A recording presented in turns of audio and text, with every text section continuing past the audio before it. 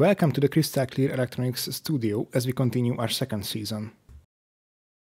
Today we present chapter 12, where we will learn about digital to analog conversion. I am Gergely Szatmári, a bachelor student at the Budapest University of Technology, and I am with Zalán Gyurica, a master's student at the same university. He is the presenter for this chapter. Hi, that's right. Today we will talk about the DA conversion. First, we'll look at what these digital to analog converters are and what they can be used for. Then, we'll discuss how they work and what their internal structure is. And at the end of today's chapter, we'll try out the DA converter of a microcontroller. We'll generate a fixed voltage and we'll also use it to create a sine wave. This will be the most interesting part, so stay tuned until the end of the chapter. You can find the written version of what we discussed in the video on our website, crystalclearelectronics2.eu. Feel free to browse that as well. However, please note that the hardware used in the video will be different from the hardware used in the written curriculum. This is because the Nucleo development board shown in the video is much easier to obtain. You can see it on the table here. That's why we encourage you to get the development board and do the exercises with us. Let's get started.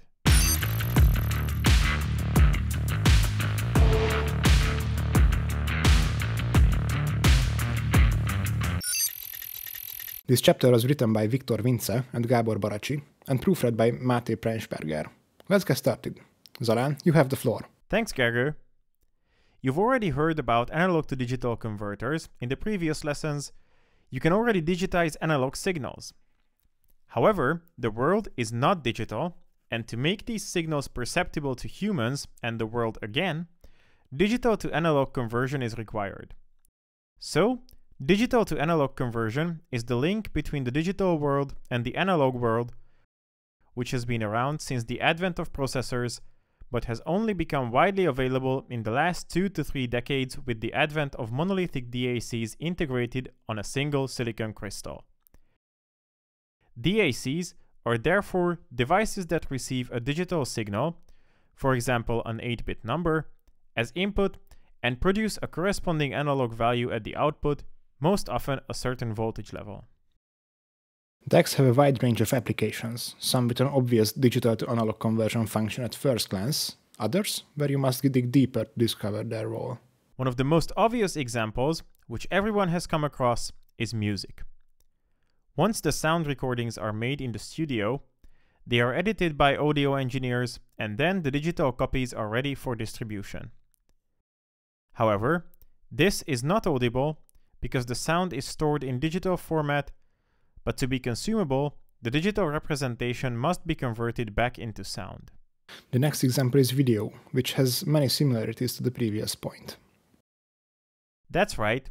To display movies stored or streamed in digital format, it is necessary to convert the video signals from digital to analog. For example, if a VGA connector is used, the digital to analog conversion is already done in the computer, so you could measure analog signals on the VGA cable. However, modern monitor connections are generally digital now.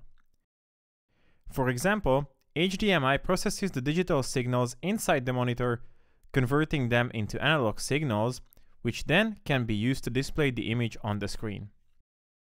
The HDMI to VGA converter on the table also includes a DA converter, converting the digital HDMI signal to analog VGA. In fact, on the side of the gadget, you can see the audio output, which is also generated from the HDMI signal by a suitable logic and a DA converter connected to it. Besides, in some monitoring systems, the ADC digitalizes the analog signals to be measured and then passes them to the microcontroller for processing. The controller then sends a signal calculated from the measured value to the unit, which converts it back to an analog signal. In fact, most digital potentiometers are also based on DACs. These potmeters have some kind of digital interface, usually I2C. Besides these, of course, DACs are used in many other areas, only a few typical examples are given here. The main point is that DACs convert a digital input value, in practical terms a numeric value, into an analog signal. Now, let's look at the main features of digital to analog converters. The first is the output range. The output range is the difference in voltage or current between the maximum and minimum output signals of a DAC. The second is the resolution. The basic unit of the resolution is the bit. In practical terms, this means the change in output value, that is the change in the output voltage or current resulting from the change of the least significant bit in the input, called the LSB. For example, the output range of an 8-bit DAC has 255 parts, which is 2 to the power of 8 minus 1, so the resolution is 1/255th part of the output range. The third is the maximum sample rate. The maximum sample rate is the maximum rate at which the DAC can produce an output that still meets the specification. Trying to control the DAC faster than this would result in a different signal shape than expected.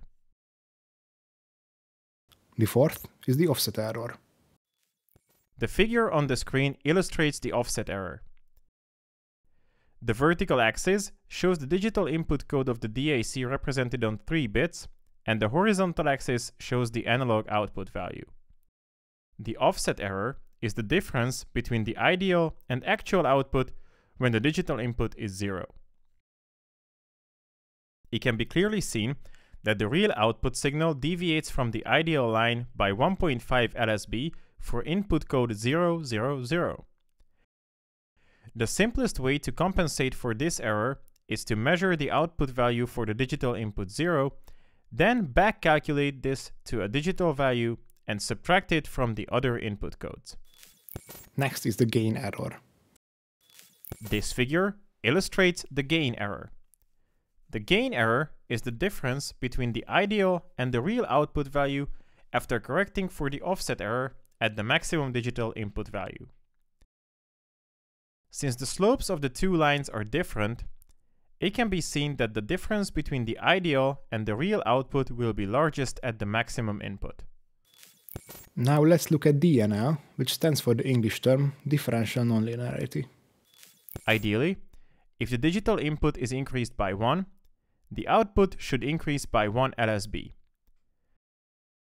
The deviation from 1 LSB is the DNL. The figure shows that the analog output, which is the x-axis, does not change proportionally as a function of the digital input, that is the y-axis. For every unit change in input, there is not exactly 1 LSB change in output signal. The extent of the deviation is given in the DNL. In the extreme case, a monotonicity error may occur, meaning that if a higher value of a digital input code is given, the analog output value will decrease. The next parameter is the settling time, which specifies the time it takes to set the steady-state value within plus or minus 1 LSB error at the output when changing the digital input from minimum to maximum. We can also talk about the switching transient. When the input value is changed, undesirable spikes appear in the output signal caused by switching the DACs switches non-simultaneously. We will talk more about these switches in the DAC types chapter. This figure illustrates the switching transient. Even though an ideal digital sine wave is applied to the input, undesirable transients appear in the analog sine wave measured at the output when several local values change simultaneously. The next feature is the signal-to-noise ratio, or SNR for short. The signal-to-noise ratio is the ratio of the useful signal at the output to the noise. Since the different physical magnitudes of signal and noise generally vary by several orders of magnitude, this ratio is determined on a logarithmic scale measured in decibels. It is determined by measuring the power of the useful signal and noise using the following formula. The SNR in decibels is equal to 10 times the log base 10 of P signal over P noise. However, if we want to calculate with the amplitude of the signal and the noise, we must use the following equation. The SNR measured in decibels is equal to 20 times the log base 10 of A signal over A noise. Among the errors described earlier, the application decides which ones can be compromised. For DACs used in audio applications, high resolution, 24-bit resolution is common, and minimum distortion are important, and the sampling rate is low, usually up to 192 kHz. While DACs used for video focus on speed, for example those used in mobile phones, can have a sampling rate of several gigahertz and a resolution of up to 16 bits. A DAC integrated into a microcontroller can be used for a wide range of tasks and simplifies the design process by eliminating the need for a discrete DAC.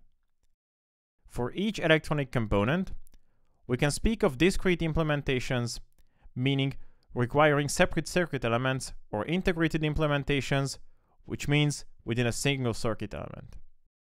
Typical applications for integrated DACs are the control of small motors, the generation of calibration signals for sensors, or, with some compromises, the playback of audio files.